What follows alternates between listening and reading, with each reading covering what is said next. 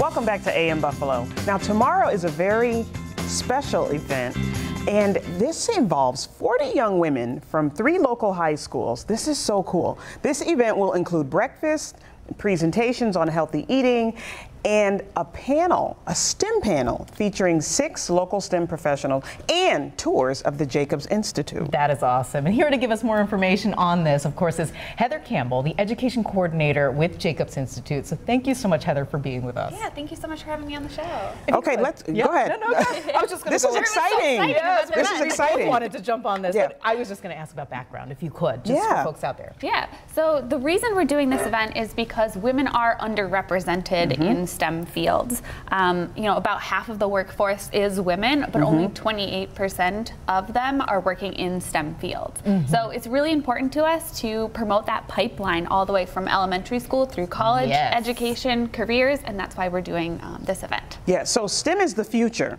When you think STEM, you think future. Tell us about your association with the American Heart Association, like why the American Heart Association? Yes, so we are working closely with them. They asked us to organize this STEM Goes Red portion of the event.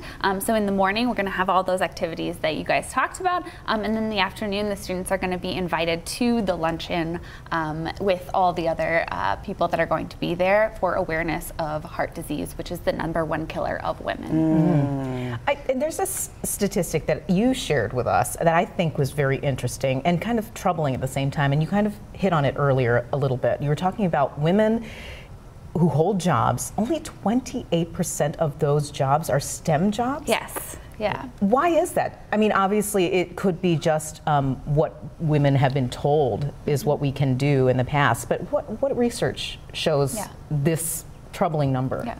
Well, I think that one of the really important things is that a lot of the time women don't see other women in these fields, which is why we want to have this event. This is why we're bringing those 6 local women into the panel to show our local girls that they can be in STEM, they can work in STEM, and all the different options that they have available to them. So what's going to happen tomorrow with these young ladies? I want to be a fly on the wall in there. Yes, yes. What's going to happen? So they're going to come in, and we are providing them with breakfast, which is sponsored by M&T Bank, so thank you so much to them.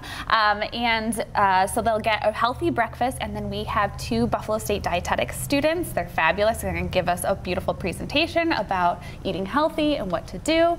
And then we have our panel of our 6 women, wide range, you know, from engineering to biology, healthcare, all these different fabulous women on our panel. And then we have more than 20 local STEM and educational organizations that are coming onto the Jacobs Institute premises and going to be having tables. So the students are going to be able to go around and interact with these people, learn about different, you know, opportunities that they could do with these groups. And then, of course, we have tours of the Jacobs Institute, too. Love that. So if folks want to support everything that you're doing and everything you just talked about, where do they go?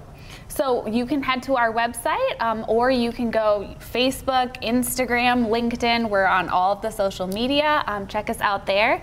You can also see on our website there's information about our other educational opportunities. We have high school and college internships, and then we also have high school students that can come in. Well, we appreciate you, and we appreciate you for tuning in. We've run out of time. Have a great day.